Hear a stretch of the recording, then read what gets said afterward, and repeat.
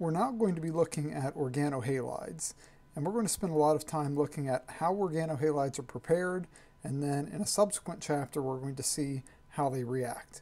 And organohalides aren't new to us, we've been using them all semester, but let's first review a few things about the structure and classification. So here I have a series of methyl halides from fluoride down to iodide. And we know that fluorine is the most electronegative of the halogens. It's also the smallest. So if I draw just a circle around the fluorine to represent its size, it's pretty small. But this does have a large dipole here because of fluorine's electronegativity.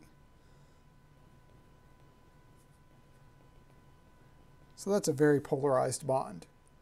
Then as we move down our series of halides, they become less electronegative and larger.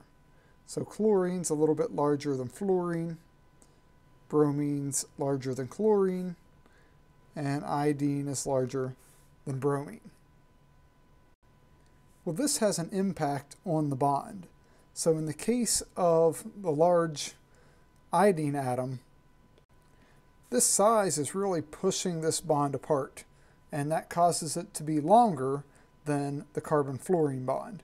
The small atom, we don't have that same type of push from the bond, so that bond is shorter. We also know that bond length goes hand in hand with bond strength, so because the CF bond is the shortest, it's also the strongest, and the CI bond, being the longest, is the weakest.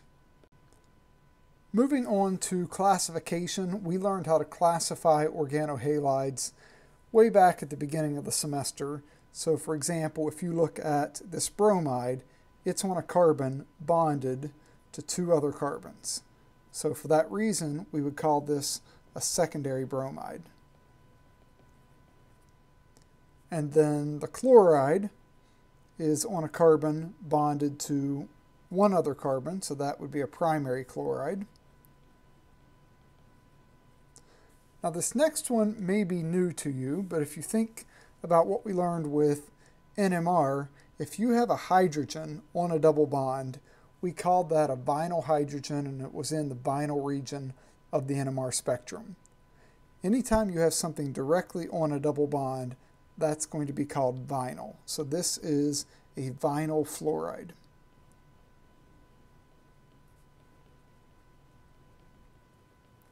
And then finally, down here at the bottom, we have an iodide, and in this case it's not directly on the double bond, it's on a carbon next to the double bond. So it's one atom removed from the double bond.